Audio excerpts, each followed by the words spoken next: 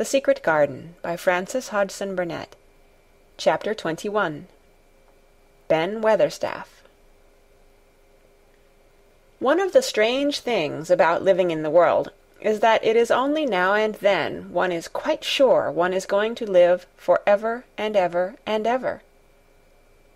One knows it sometimes when one gets up at the tender, solemn dawn time and goes out and stands alone and throws one's head far back and looks up and watches the pale sky slowly changing and flushing and marvelous unknown things happening until the east almost makes one cry out and one's heart stands still at the strange, unchanging majesty of the rising of the sun, which has been happening every morning for thousands and thousands and thousands of years. One knows it then for a moment or so, and one knows it some time when one stands by oneself in a wood at sunset, and the mysterious deep gold stillness slanting through and under the branches seems to be saying slowly again and again something one cannot quite hear, however much one tries. Then sometimes the immense quiet of the dark blue at night, with millions of stars waiting and watching, makes one sure, and sometimes a sound of far-off music makes it true, and sometimes a look in someone's eyes. And it was like that with Colin when he first saw and heard and felt the springtime inside the 4 high walls of a hidden garden. That afternoon the whole world seemed to devote itself to being perfect and radiantly beautiful and kind to one boy. Perhaps out of pure heavenly goodness the spring came and crowned everything it possibly could into that one place. More than once Dickon paused in what he was doing and stood still, with a sort of growing wonder in his eyes, shaking his head softly. It is gradely," he said. "I'm 12 going on 13, and there's a lot o' afternoons in 13 years, but seems to me like I never seed one as gradely as this 'ere."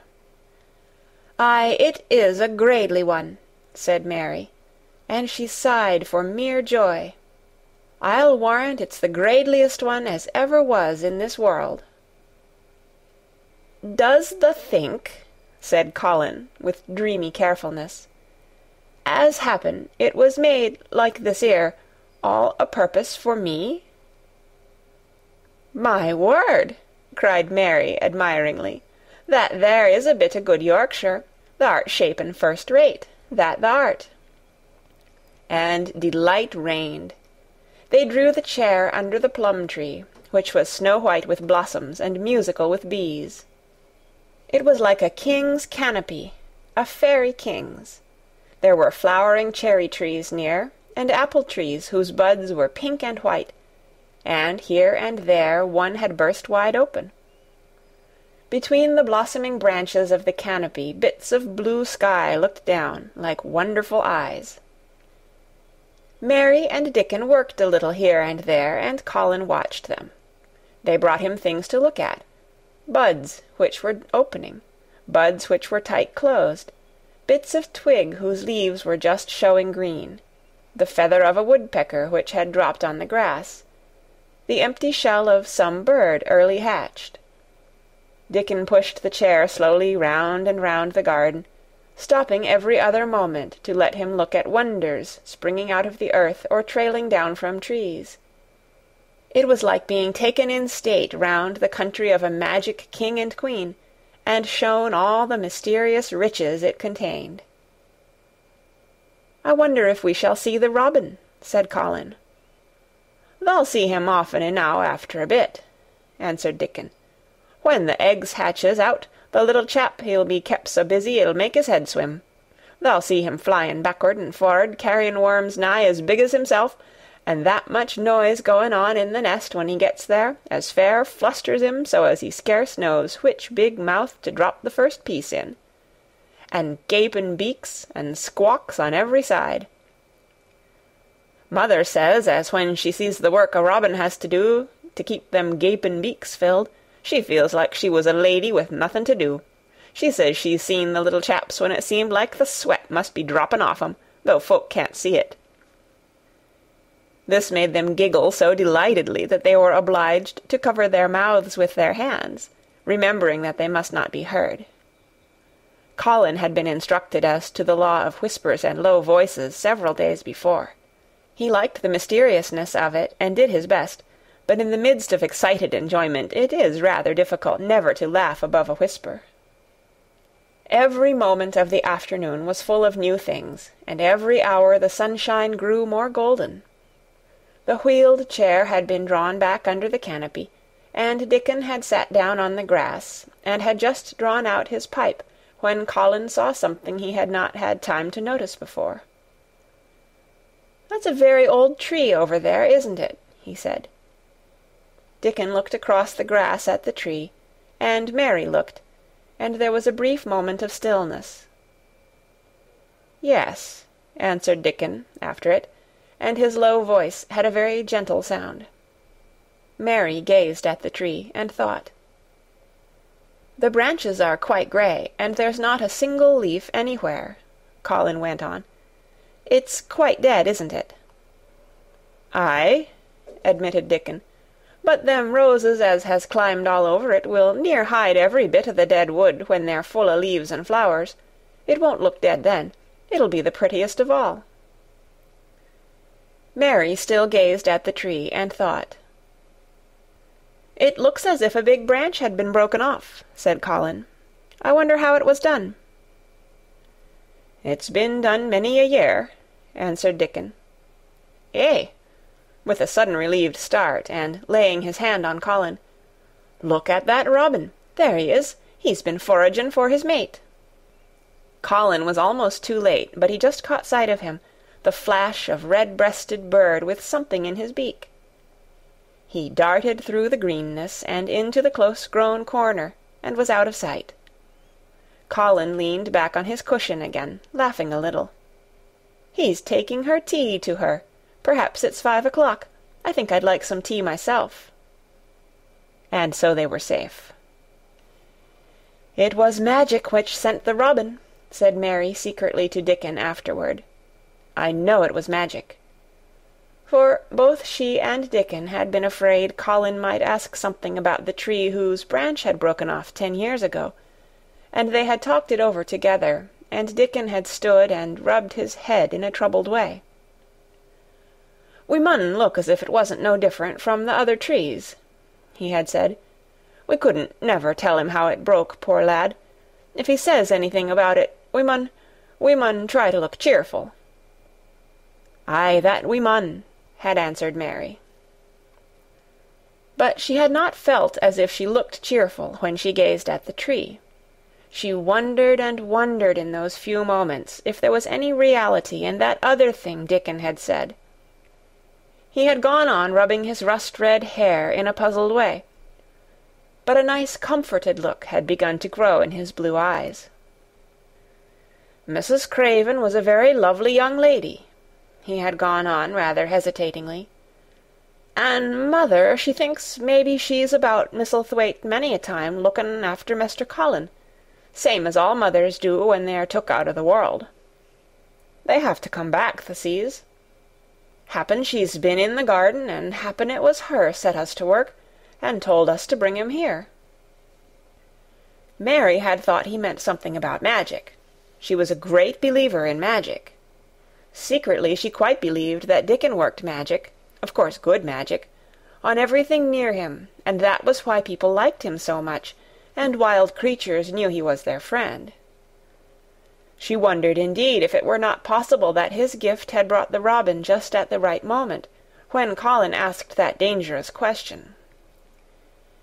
She felt that his magic was working all the afternoon and making Colin look like an entirely different boy. It did not seem possible that he could be the crazy creature who had screamed and beaten and bitten his pillow. Even his ivory whiteness seemed to change. The faint glow of color which had shone on his face and neck and hands when he first got inside the garden never really quite died away. He looked as if he were made of flesh instead of ivory or wax. They saw the robin carry food to his mate 2 or 3 times, and it was so suggestive of afternoon tea that Colin felt they must have some. "Go and make one of the men-servants bring some in a basket to the rhododendron walk," he said, "and then you and Dickon can bring it here." It was an agreeable idea, easily carried out, and when the white cloth was spread upon the grass, with hot tea and buttered toast and crumpets, a delightfully hungry meal was eaten, and several birds on domestic errands paused to inquire what was going on, and were led into investigating crumbs with great activity.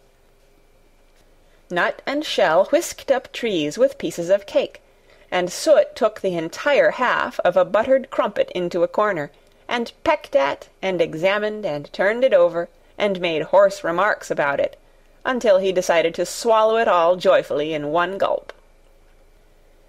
The afternoon was dragging towards its mellow hour. The sun was deepening the gold of its lances, the bees were going home, and the birds were flying past less often.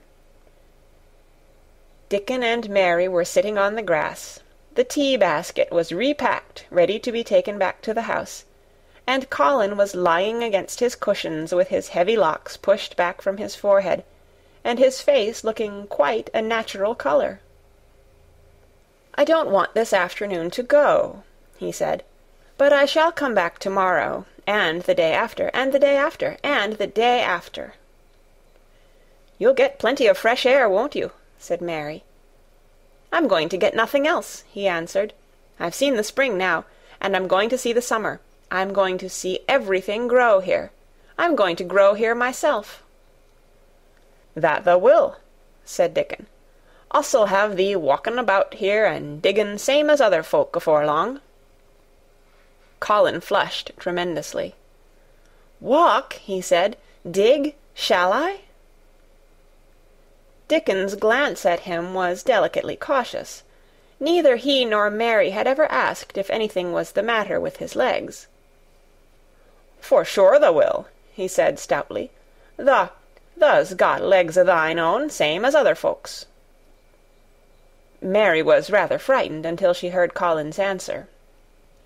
"Nothing really ails them," he said, "but they are so thin and weak, they shake so that I'm afraid to try to stand on them." Both Mary and Dickon drew a relieved breath. "When thou stops being afraid, thou'lt stand on 'em," Dickon said with renewed cheer. "And thou'lt stop being afraid in a bit." "I shall?" said Colin, and he lay still as if he were wondering about things. They were really very quiet for a little while. The sun was dropping lower. It was that hour when everything stills itself, and they really had a busy and exciting afternoon. Colin looked as if he were resting luxuriously. Even the creatures had ceased moving about, and had drawn together and were resting near them. Soot had perched on a low branch and drawn up one leg, and dropped the grey film drowsily over his eyes. Mary privately thought he looked as if he might snore in a minute. In the midst of this stillness it was rather startling when Colin half lifted his head, and exclaimed in a loud, suddenly alarmed whisper, "Who is that man?" Dickon and Mary scrambled to their feet. "Man?" they both cried in low, quick voices. Colin pointed to the high wall. "Look!" he whispered excitedly. "Just look!" Mary and Dickon wheeled about and looked. There was Ben Weatherstaff's indignant face glaring at them over the wall from the top of a ladder. He actually shook his fist at Mary.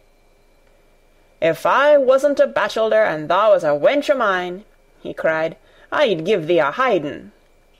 He mounted another step threateningly, as if it were his energetic intention to jump down and deal with her.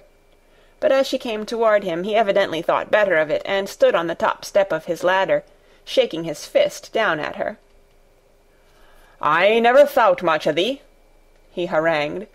"I couldna abide thee the first time I set eyes on thee. A scrawny, buttermilk-faced young besom, allus asking questions and poking the nose where it wasna wanted. I never knowed how tha got so thick wi' me. If it hadna been for the rubbin', drat him." "Ben Weatherstaff!" called out Mary, finding her breath. She stood below him and called up to him with a sort of gasp. "Ben Weatherstaff! It was the robin who showed me the way." Then it did seem as if Ben really would scramble down on her side of the wall, he was so outraged. "The young bad un!" he called down at her, "layin' the badness on a robin. Not but what he's impudent now for anything. Him showing thee the way, him, the young nowt." She could see his next words burst out because he was overpowered by curiosity. "However i' this world did thou get in?"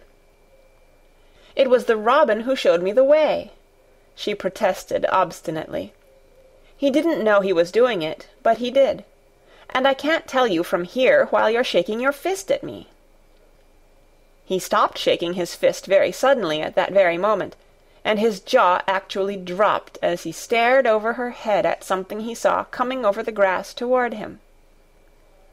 At the first sound of his torrent of words, Colin had been so surprised that he had only sat up and listened as if he were spellbound. But in the midst of it he had recovered himself and beckoned imperiously to Dickon. "Wheel me over there," he commanded.